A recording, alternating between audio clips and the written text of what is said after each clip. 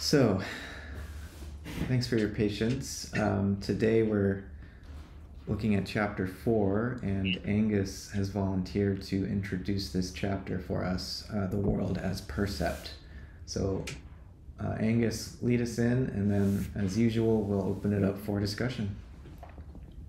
Sure. Hey, everyone.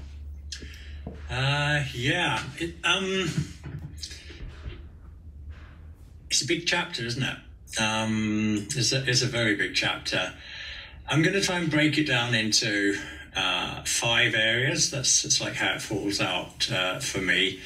And it'll be like in sequential order, and also raise a couple of interesting thought processes that arose in me as I read it multiple times. So he starts off, he talks about the activity of thinking, and that it's this activity that which generates concepts and ideas, and that words are only evidence that we have concepts. They are not concepts in themselves. And he then goes on to describe how, in this sense, that he has a different, although in essence concepts and ideas are produced by thinking, this is how he differs from Hegel, because Hegel posits this as like the foundation of everything. He then takes us into the example with Herbert Spencer and the partridge, which in me is like similar in tone to the tree moving and the tree not moving that he talked about with Goethe in chapter 2. That thinking is this activity which it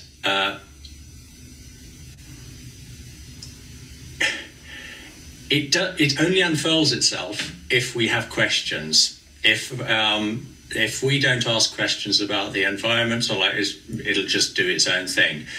But it's this activity. We have no obligation to inquire, but should we happen to inquire about the world, then the thinking tries to resolve that. It tries to make those connections, so like between the concepts that we've developed in us. And he goes into some detail about like the cause effect, but how Herbert Spencer he misses out this key point. It's like in his description of what thinking is.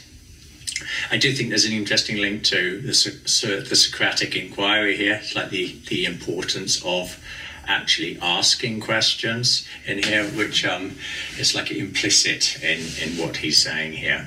That we discover the world by asking questions, not by told how it is.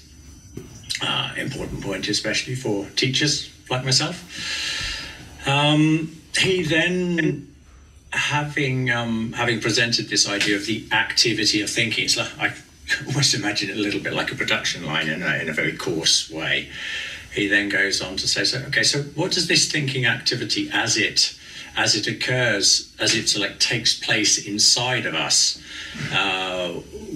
what does it do? Or where does it try to sort of like, where does it try to place its activity? And first we are introduced to the idea that we direct thinking towards observation, and this is how concepts coming into being and ideas. But that also that the thinker is also can become the object of observation, and it's also I become the object of my thinking. So like my body, my inner life, as like all these type of things become an object with which thinking can also sort of like apply its activity to. And it's at this stage he uses this very potent phrase, I live by the grace of thinking, and describes it's like how we are if it weren't for thinking, we wouldn't know we exist, but this is the natural activity of thinking to produce like this result, and it's because of the nature of the activity of thinking. And Max and I had a little bit of a conversation about this on another form, this subject-object. This use of subject-object is really interesting, because if you look into the etymology of it and like pre-Cartesian ideas on what subject and object is, and how Aristotle saw it, you've got this. I was looking for an image to summarize it. I've come up with a Mobius strip, which is like a lemniscate, but a lemniscate where the inner becomes the outer as well. And if we look at this shift into like what subject object is, I think this can be like an interesting way of understanding yet again how different we think from the Greeks that we've referenced before. And once you do that, you also this inner region of the soul that Steiner's been that's also talked about several times. This region of the soul that needs to be developed. You can begin to experience this as a substance in the same way that it seems like Aristotle understood what the subject was in our modern day terms. So it's affected by something else. It's that which is receiving a quality, if I could put it like that, where a quality is the opposite of a substance. So I think I found that very interesting to see this complete transformation, this 180-degree turn in the thinking there. He then goes on to describe thinking from yet another angle, how it works in the soul, and how it is. He uses the term thinking consciousness. This emphasis on the idea that whatever enters into consciousness can become the subject of thinking, and what's true for the outer life is also true for the inner life. He then goes on to perhaps the core of the chapter, where he creates this definition of the percept, which is also very interesting. He uses this term relationless aggregate. That I think he's using this as he's creating this idea in our mind to help us experience more directly how the thinking activity unfurls itself, by trying to imagine ourselves in a pre-thinking state, what that might be like, and then describe how it's thinking sets into motion, and what happens to us then. I've also, looking at language and mental pictures there, how they come into being, is also a good way of creating more content around this idea. So basically, he ends up saying that everything which comes from wherever can be a percept, but it is nothing until it's been permeated by thinking. We cannot say anything about the world, which we've heard him say several times, unless it has been permeated by thinking.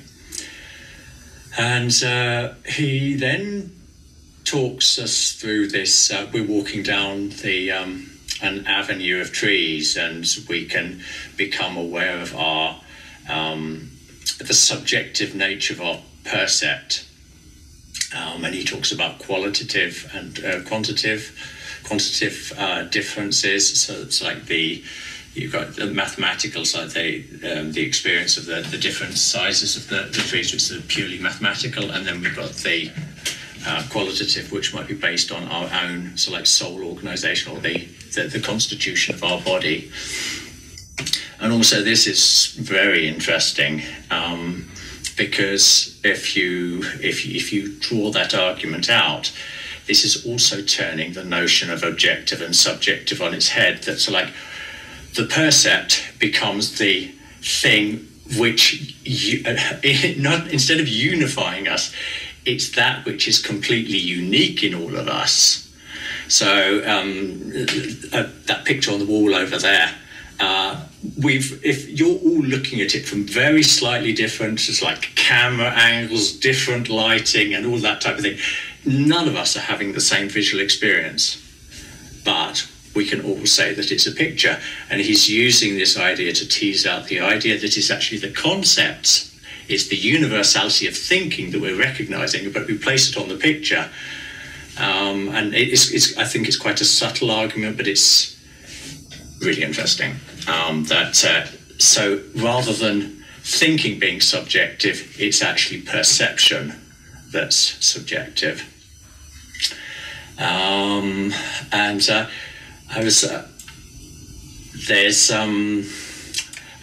was thinking about David in our group here, who might have appreciated this, but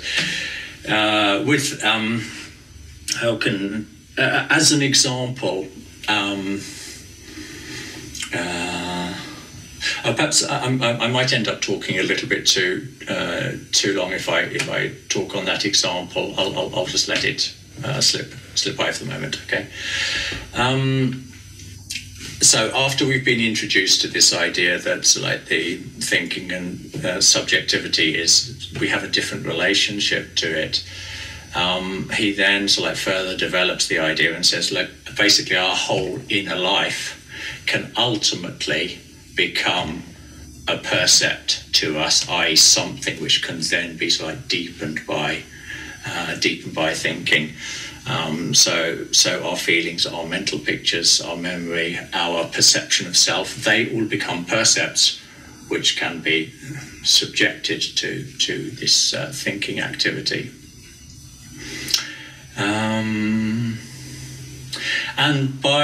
once he's got to this stage, he's really laid the ground for looking at Berkeley and Kant as like the errors that they make in their thinking, according to him. Berkeley is perhaps when we take the outside world inside us, we create these mental pictures, and it's like the critical idealists, they arrive at the conclusion that we can only ever know our mental pictures and our inner states, and this sends their conclusions off in different directions. One of them being Berkeley's, which is that there is no outer reality. The mental pictures in my mind, they're served up by God, and there isn't even an outer world. It's just well, he doesn't actually say it's an illusion. He says that this is an interesting starting point about which I can't remember the exact wording, but he leaves it lying open there. So like Berkeley's idea, just as a possibility, there he doesn't refute it. And then we come to Kant, and it's like another form of critical idealism, which is also confused by the relationship between the percept and thinking and the mental picture in the middle. And so instead of trying to resolve it Berkeley's way, they create a thing in itself. It's like there's a reality outside of ourselves which creates these, but we can never know the nature of this because we can only know about our subjective experience of it. And he goes into details about how basically all outer impressions become chemical/electrical activity in any of the respective organs of perception, and that's all we can know as inner beings. So he's really helping us to explain how the confusion, also the worldviews that can arise through a confusion of the real nature of, according to him, of what a mental picture is, what it can tell us about the world. And he finishes up the chapter by saying that these whilst what's the phrase he uses? He says something like never in history I'll just dig it up because there's also a nice little quote. Where is it here?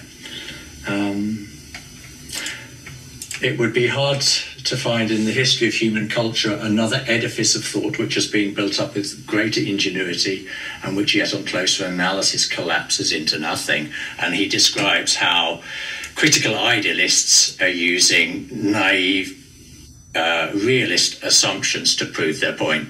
And he doesn't say that therefore they are wrong. He just says that their powers to convince are zero.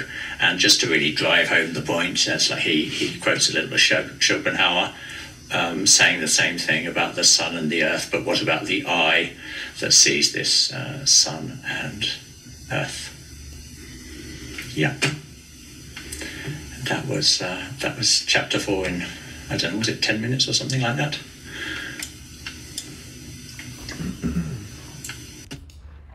Thanks, Angus. The world as percept, and it really brings home this special position that we find ourselves in once we have become attuned to how thinking activity itself is not like all of the other perceptions. In regard to the critical idealists, I'm reminded of this funny line from Whitehead where he says, some people express themselves as though brains and sense organs and nerves were the only real things in an entirely imaginary world, right? Making a similar point to Steiner. So let's see, I see Max and then Jacob. Go ahead, Max. Hi, can folks hear me? Great, thank you. I just wanted to pick up on a point that Angus made, starting, I guess, with the way that Steiner contrasts his starting point to Hegel's starting point. Hegel starting with, I guess, the concept, whereas Steiner starting with thinking per se. I think it's also worth contrasting Steiner's starting point to, in a certain way, like the opposite polarity to Hegel. And that would be something like Descartes or maybe Kant to some extent. And the idea of starting rather with, on the one hand, you have Hegel starting with like objective idealism. On the other hand, you have some the starting point of the cogito, for instance, or the I think. And that would be like in Steiner's idea, the mistaken assumption would be like starting with the subject as though it's already been constituted by thinking, whereas Steiner is trying to point out that it's only through thinking that we're able to, differentiate subject and object into the polarity that strikes us as so familiar. And so I just thought it would be helpful to lay out the kind of implicit, I guess, manner in which Steiner is trying to thread the needle, so to speak, between Hegel to the one side and somebody like Descartes and maybe Kant on the other side. If anyone wants to pick up on that, I'd be happy to, or I'd be interested to hear more. Otherwise, I'll stop for now. On my hand. Go ahead, Jacob. Sounds like you might have something. Yes, it's sort of. Can you hear me? Mm-hmm. It's sort of connecting up to what Max was saying a little bit, but also to the question of the nature of the percept. I'll start with the second one and make the connection afterwards. Something that I think is maybe expressed a little more clearly when you read The Philosophy of Freedom together with Truth and Science, which is this shorter work that was Steiner's doctoral dissertation. And I think Kulevind also discusses this difference, that there seem to be two different accounts of the nature of perception that Steiner gives. One, it presents the sphere of pure perception as if it was completely undifferentiated and unstructured at all. So it's kind of like you could talk about it as just the emergence of objects of any sort, the emergence of a structured field of experience. That's kind of like a more basic sense in which thinking is needed in order to structure perception, just the fact that we perceive anything. And then there's sort of the second, slightly more sophisticated level where he seems to be talking about perception as being made up of objects that are distinguished but unrelated, or they're somehow distinguished to some extent, but maybe they're not. Like he gives this example of an unimportant organ in an organism being treated as if it were as important as the heart, say. So there seem to be these two steps. One is in one sense he's saying that perception without thinking is kind of like matter in Aristotle. It doesn't have any form at all. So it's kind of, it may as well not exist. It's sort of like this purely potential something. And then the next step being, a world that's already to some extent structured by thinking, but where the connections between the percepts are not clear, and that gives rise to further questioning. And that second stage seems to be somehow connected to the emergence of the subject as well, that we kind of emerge from this undifferentiated. So that was, I just thought that was a worthwhile thing to point to. And the other thing about that Max was talking about Steiner beginning with thinking, I just wanted to share with you a very short quote from a book some of you may know by the Japanese philosopher Nishida. It's his first book, An Inquiry into the Good. And I'm just sharing it because it's strikingly similar in the way he phrases it to what Steiner's saying. In summary, thinking and experience are identical. Although we can see a relative difference, there is no absolute distinction between them. This is the bit especially. I'm not saying that thinking is merely individual and subjective. Pure experience can, as discussed earlier, transcend the individual person. Although it may sound strange, it is not that this is the bit. It is not that there is experience because there is an individual, but that there is an individual because there is experience. I thought why I wanted to share this is because it's interesting that Nishida is in some ways very similar to Steiner on some of these issues, but he doesn't seem to distinguish to the same extent as Steiner does between perception and thinking. So where Steiner is talking about the way in which the activity of thinking transcends the opposition between subject and object, Nishida has this slightly different perspective where he uses this idea of pure experience, which is somehow also an activity prior to the split between subject and object. But yeah, the fact that for Steiner, it's not just that there's some activity that's prior to that split, but that specifically that it's thinking seems to be very significant. Thanks. Angus, I see your hand. If I may, I want to offer something in response to what Jacob has raised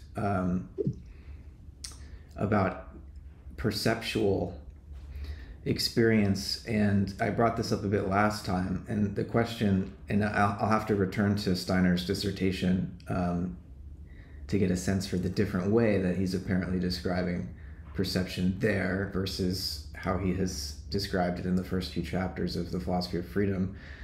Because the question for me, and I'm glad you brought up Nishida, seems to me to be very much drawing on William James's account of a so-called pure experience before subject and object.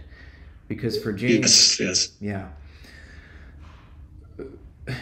my schooling in James and his sort of phenomenology led me to resist initially Steiner's account of perception as a sort of relationless aggregate, because the radical empiricists like James and Whitehead later would say, no, the datum of experience contains its own interconnections.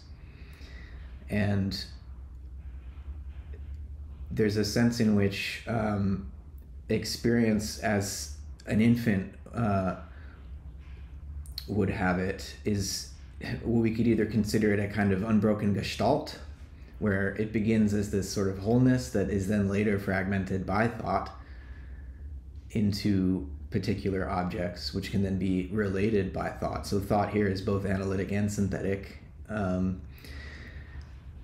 that would be my tendency more, to understand this process. And I don't think it's, again, in conflict with what Steiner is saying, though it's unclear to me.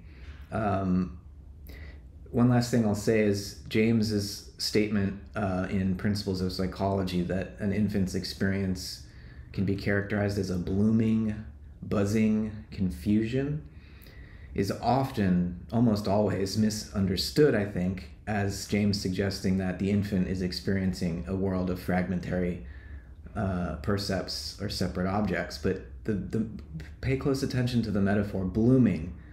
He's talking about an organic process here. Buzzing, I think the metaphor here is like bees hopping from flower to flower, and confusion is, the emphasis here is on fusion. And so there's this unbroken wholeness and this organic unity to the infant's experience, which as thinking comes more into its own, gets broken up. But it's kind of an alchemical process that thinking engages in with the prima materia of perception. It separates and then it brings back together, right? And so thinking can do either of these. So anyways, I think you and I are struggling, Jacob, with a similar distinction in Steiner's ways of characterizing the perceptual field. Yes. Sorry, if I may, just very quickly, because I think that's my sense is that partly relating to this idea of the evolution of consciousness, that what he's ultimately probably assuming is that there is actually already a unity from which the individual subject somehow emerges partially by separating from it. Almost like an analogy that I found somewhere, I forget who used it, but it seemed perfect, was the image of a figure in a painting or a tapestry stepping out of the tapestry. So there's an original unity, but then in trying to understand that unity, we end up having to think about what would have perception been like without the contribution of thinking. But I don't think Steiner's saying that there really was some original primitive state that was formless. It's rather that in trying to understand it, we rely on this kind of hypothetical. What do you think, Angus? There's at least four interesting points that you brought up there. I won't try to tackle all of them, but one is Lorenzo. Lorenzo, I don't know if you've looked at the Archiati, Pietro Archiati. He talks about this realm as nulla. It's nothing. It's nothing. It's nothing. It's nothing. And he says it 1,000 times in this series of conferences that he does. And at first, it's like a challenge to say, what were you saying? Perception is nothing. But as you begin to live into the experience that he's trying to communicate, that it really is a nothing and everything to us until thinking actually starts. It's like unfurling this activity. It's like it adds another lens through which you can begin to appreciate how Steiner might be seeing this. I think Goethe is stamped all over this chapter as well, because the idea that he's really moving towards hasn't said it explicitly in this chapter. Recording in progress. But he's saying that's reality is concept plus percept, and it's to take your example with a plant, Matt. It's like that concept, that archetype, or that idea is living in that plant. It's always there. It's just that it's like prior to thinking, we're incapable of linking the concept that lives in the plant to the perception that we're having. And as we permeate nature, the world around us, and ourselves, of course, as well, as we discover who we are ourselves, then we are approaching a closer picture of reality. And this word "nothing" is very potent in Alciati's description, explanation of what's going on in this part of the philosophy of freedom, because it's like one of Goethe's. One of my favorite Goethe quotes is where he is like, "Out of your nothing, I hope to find the all." It's like the whole essence of the universe. And I think we can relate this also to this idea of percept that Steiner is trying to bring up here. It is a nothing until we begin to take it apart, which leads me to the final part when you were thinking about when you were describing, if I understood it well,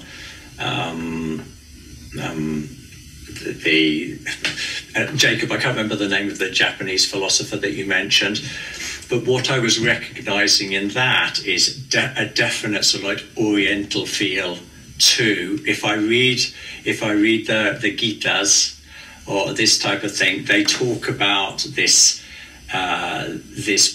primordial state, and that you've got to remove thinking to be able to experience the whole again. And what might well have been true, so like X thousand years ago, when this was the highest form of wisdom, Steiner here is saying, according to him, that is no longer the case. We cannot go back and undo this thinking that we've done, this development of a self-consciousness.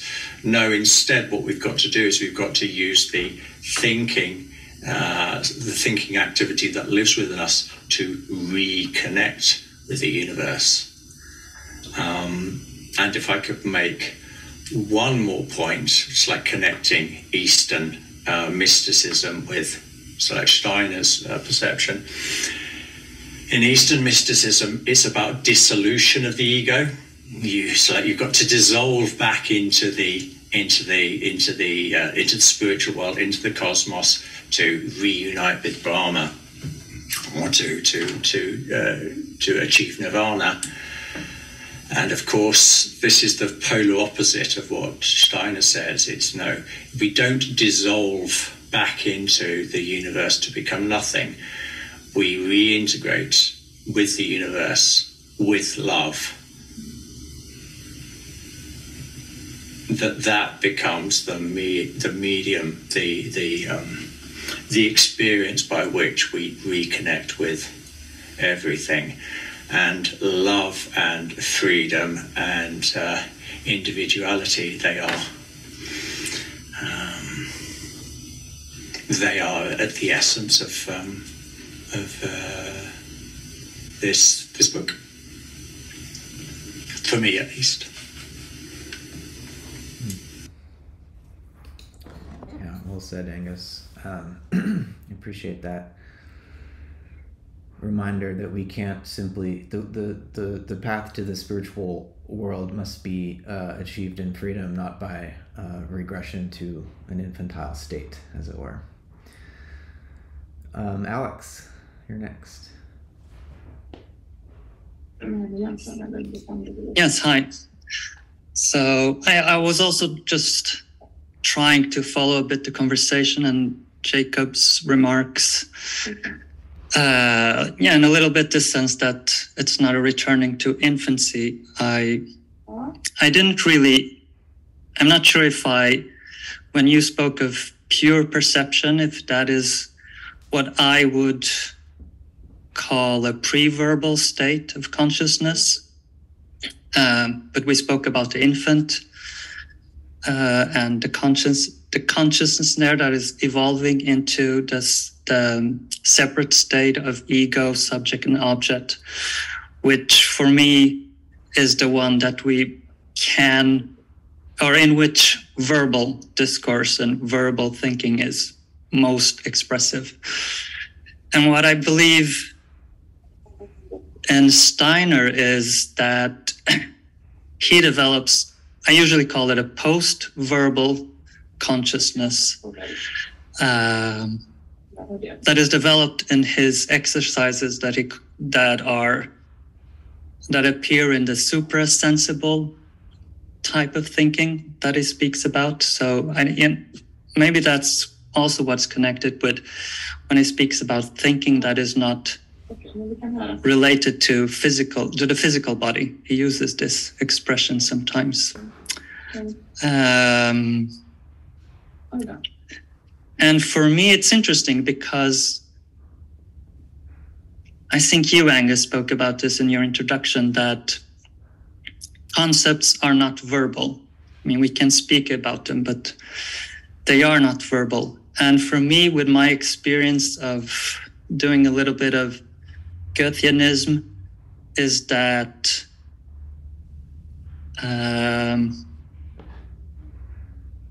studying and approaching an object or a phenomena through this more suprasensible consciousness is that my apprehension of a phenomena becomes less and less verbal, or I can speak less and less about what I perceive or understand. But phenomena itself becomes more and more vivid for my thinking.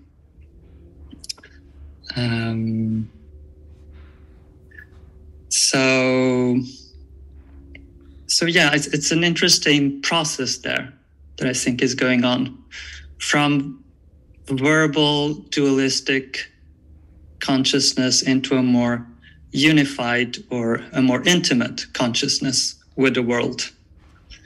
And I was looking here for a reference.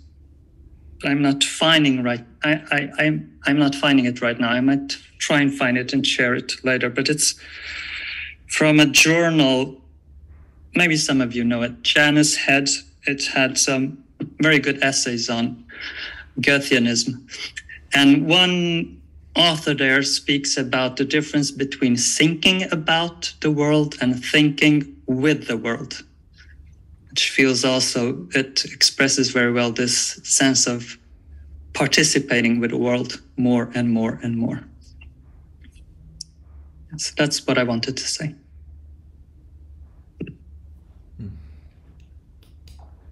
Thanks, Alex. I was reminded in the difference between concepts. You're muted, Matt. Oops, thought I clicked it. I was just thinking, thank you, Alex, for that, about how Steiner's often reminding his listeners that he's using words and metaphors derived from the sense-perceptible world to talk about spiritual realities, and that the examples might sound silly unless you're able to participate in the world in the way that he is advising. And so the words aren't going to get you there, in other words, if you don't have the concepts. Daniel, you're next. Go ahead and unmute. Yeah, thank you for this discussion. I think I'm coming in not quite connected to the reading or all of you, but so I hope this is helpful. What is, I guess I'm thinking about often this gap that people have had with the idea of Hamlet, like that thinking then prevents us from acting. And there's this huge gap that is very hard to go over. So I love this idea that thinking is an action, and our participation is actually bringing us closer to connection with our perceptions, connection to the infantile unity, and that what we're needing to do is to keep going, go further. Like maybe thinking is what got us here, and let's keep thinking. And I'm also thinking this idea that if thinking is this way in which the humans kind of wake up inside and relate to the perceptions, it's like we come into our seat, and then this idea if perceptions are feeding us our food in which we're digesting, that that we're in some sort of proper relationship with them.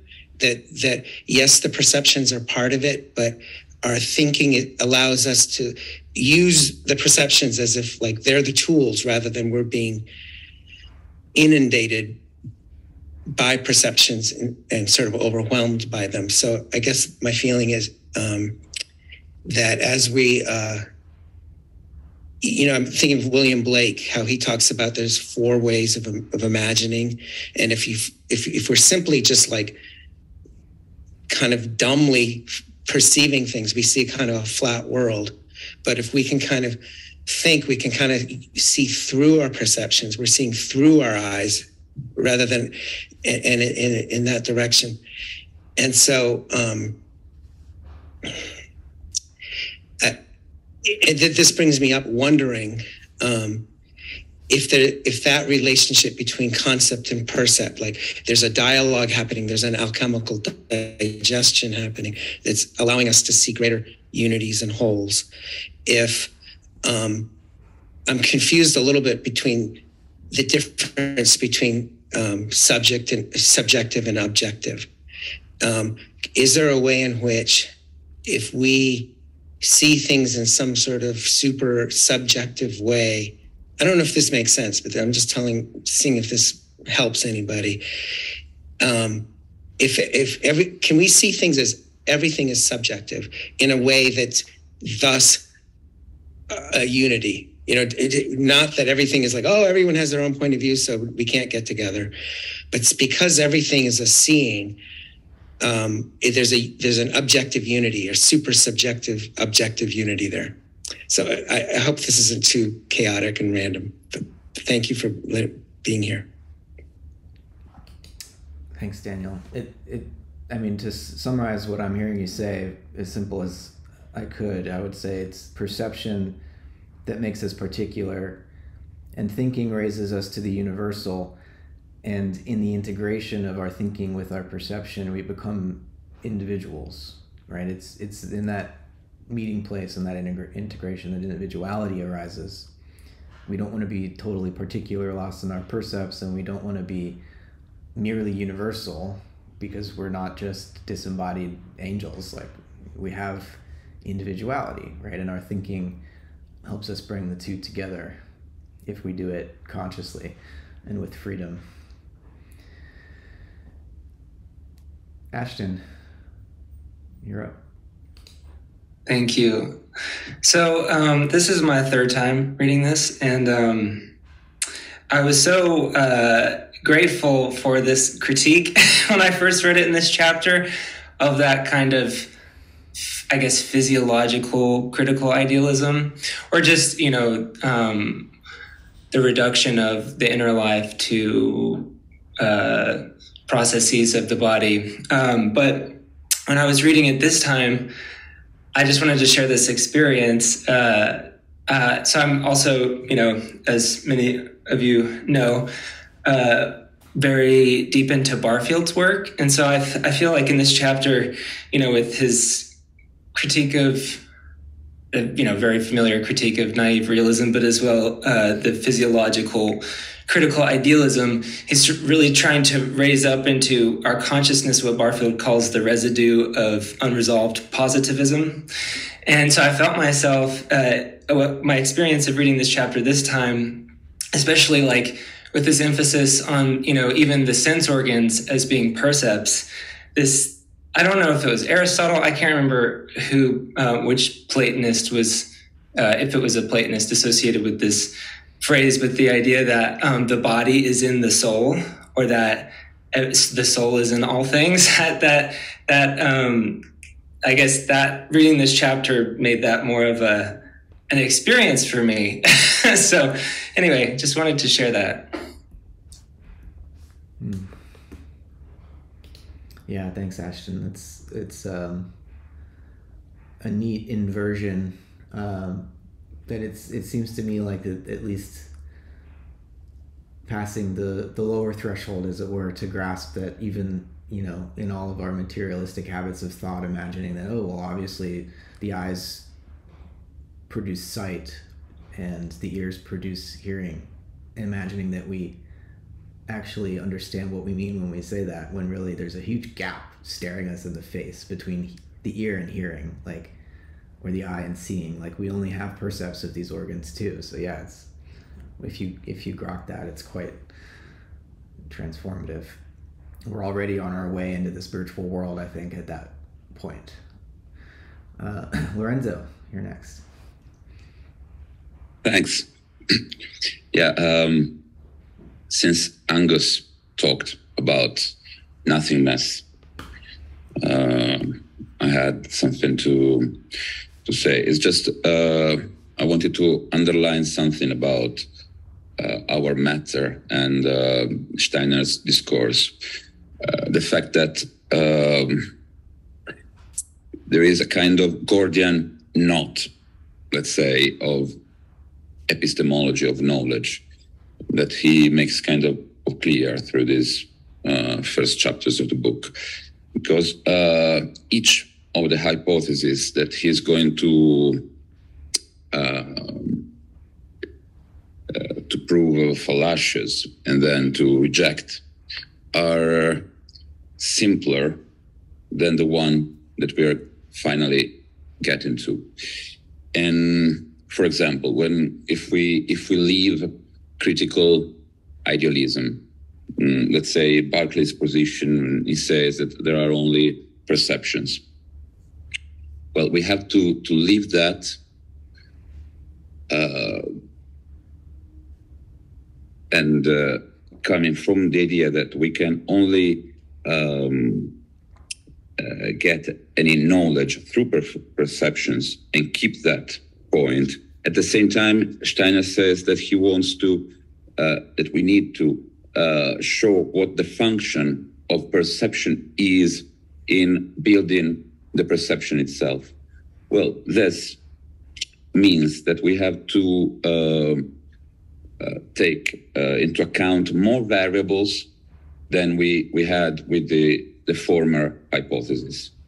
We don't just take reality as it is. We don't just take reality as perceptions, but we have to step beyond that. We have to keep more variables, and this goes against Occam's razor. We are used to Occam's razor as a tool for thought, and it's not an absolute rule, but it's just something that is useful most of the times. But the fact that, at least in Steiner's opinion, but mine too, to get to a good working hypothesis for knowledge and epistemology, we have to finally take into account an hypothesis that is much more complex than all the more popular ones.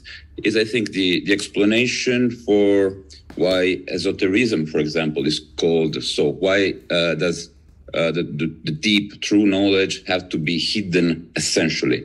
This doesn't usually make very much sense when they present it to you. But and also there's another problem. If this knowledge has already been discovered as something that humanity always had in its traditions, why is it so hard to make it known and to write, for example, explanations like Steiner is trying to do here and many others have tried? Why doesn't this working hypothesis just conquer everybody? And why is it also always a minority position? And I think this is very important. It's built in with the evolutionary idea that the fact that even this stage we are going through is something needed. Why? Because we have to develop new ways of thinking. And this fact that we still have to use Occam's razor, but we also have to go beyond it and to to take into account, a much more complex working hypothesis, I think is the core of all these questions, and mystery, at least to me. And I'm curious to know about your opinions about this. Thanks.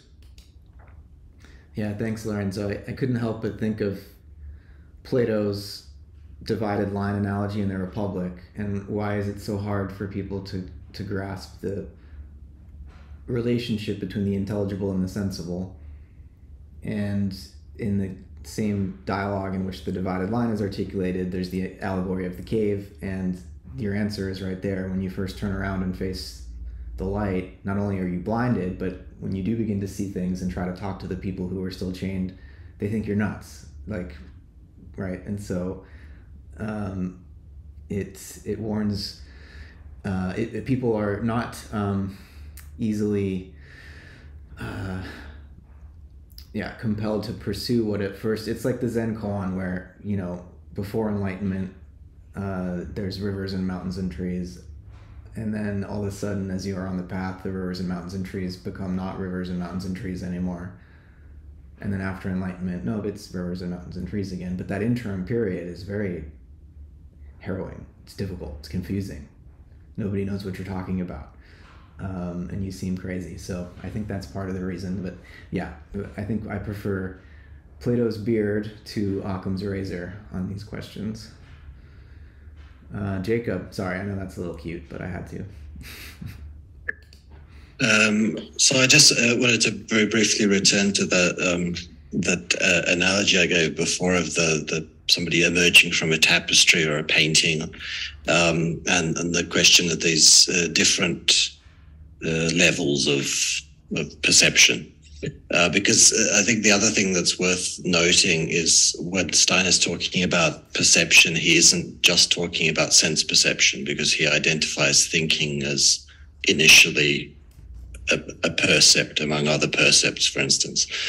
So I think to me it seems like the crucial or one of the crucial distinctions that between thinking and perception in this broader sense that he's using it is that perception is given in a way that thinking isn't. So it's not specifically just sense perception, because he seems to be working with a broader sense of observation, which includes thoughts, for instance. So it's almost as if he's treating it as if there's this single field, experiential field, that includes sense perceptions, thoughts, etc. But the other quick thing was it's something that Kulovind actually mentions, and Nishida too. Interestingly, it seems to me like part of the transition from the transition in which the separated self emerges in the first place has to do with a sort of breakdown in a kind of total intelligibility, that if you imagine a world in which all of the conceptual connections are already present in your experience, and the experiential field is completely covered, so to speak, by concepts, it's actually difficult to imagine how a separate self would even exist. You would just have you just have this total picture where everything makes sense, everything has its place, and you would be one of those things which have their place in the total image. So it seems almost a little bit more cognitive, less practical, but a little bit like the way Heidegger too talks about the hammer becoming thematic when it ceases functioning as a hammer. It seems to be something like that happening as well in Steiner's too, that it's, yeah.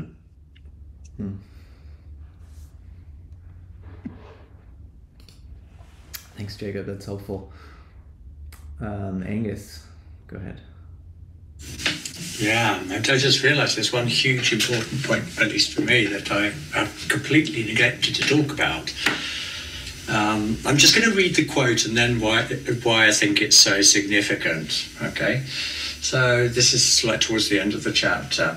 He says, no objection can be made to this assertion as long as I am merely referring to the general fact that the percept is partly determined by the organization of myself as subject.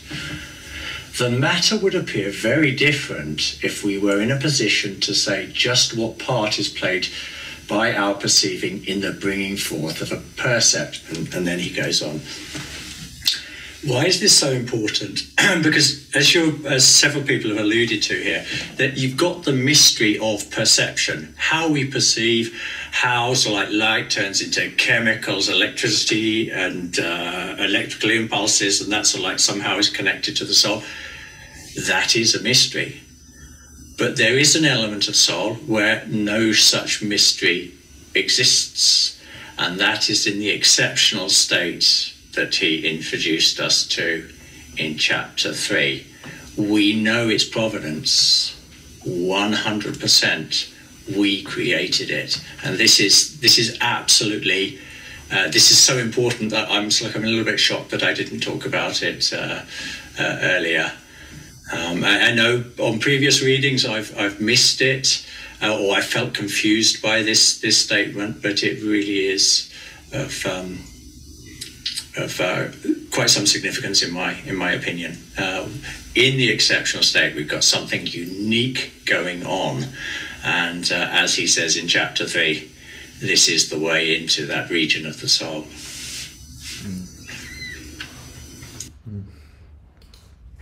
Yeah, thanks for that, Angus. Connecting us back to the exceptional state mentioned in chapter 3. I think that's crucial here.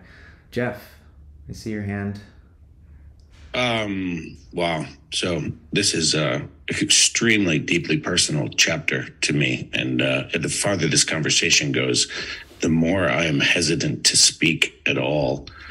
But what Angus just said about the it that we're creating, he creates a new level of this it that's being worked upon, let's say, and fashioned as an instrument that will cross this divide between subject and object. And he introduces here the mental picture as sort of the connective tissue. And that mental picture can be just a merely personal experience, but it's going to be a very personal experience. And this is why I think we feel like we're in the wilderness at these junctures in this, let's say I do at this moment in relationship to this chapter. I mean, I sat and worked out this chapter almost as meticulously as I possibly could. And there's just so much mystery in it as relates to the mystery of perception and who's perceiving, because he brings in over these few chapters that the whatever the individual is, the I-ness, he brings it in even stronger in this chapter, because he says it is the let's turn our attention to the I that perceives, to the subject that perceives. And that subject that perceives is the subject that we create ourselves as an instrument to overcome the divide. That is terrible. I wish it weren't so. That goes to sort of who was it that was saying, why isn't this wisdom just available to us? That Lorenzo was saying. It's terrible, man.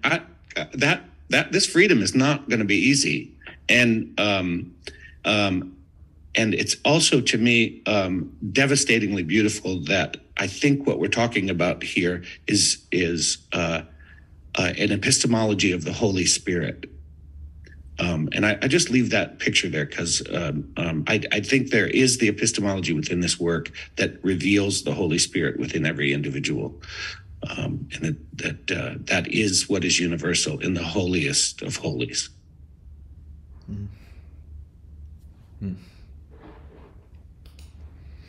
Thank you, Jeff. I think that ought to be the last word. Thank you, everyone. Oh, go ahead, Ashton. Jonathan's hand is up. I'm not sure if it's... sorry, Jonathan. I didn't see it. It was blurring with the with the background. Go ahead, Jonathan. You can have the last word. Well, it's just really to echo Angus and Jeff, because in the original German, apparently the chapter's 33 paragraphs, and the middle paragraph, the 17th, is how is it that we are compelled to make these continual corrections to our observations? And it really strikes me, normally kind of thinking is the mystery to us, because the world we perceive is very obvious. It's there, we've investigated it well, we know what's going on. But he does make this reversal where actually thinking, we know what's going on in thinking. It's so much part of us, and we instantly know, why one thought follows another. It's kind of just plain. It might be hard to sort of explicate it, but we've connected those concepts, so it's plain. So then, but why do percepts come to us? Why, perhaps this gestalt is not for us complete. Why are we compelled to think about it? And I think it's interesting that this chapter finishes with that question still. It's the previous three chapters seem to kind of neatly sort of come to a bit of a conclusion, but this one says we haven't got to it. We now have to what happens to the percept, to look at what happens to the percept in our perceiving. Mm-hmm. Mm-hmm. Yeah, he's left us with quite a cliffhanger. All right, so chapter 5 next week, the act of knowing. We'll use the same Zoom link. I'm pretty sure it'll work fine next time. And yeah, have a great week, everyone. Thanks, everyone. Thanks. Have a good week.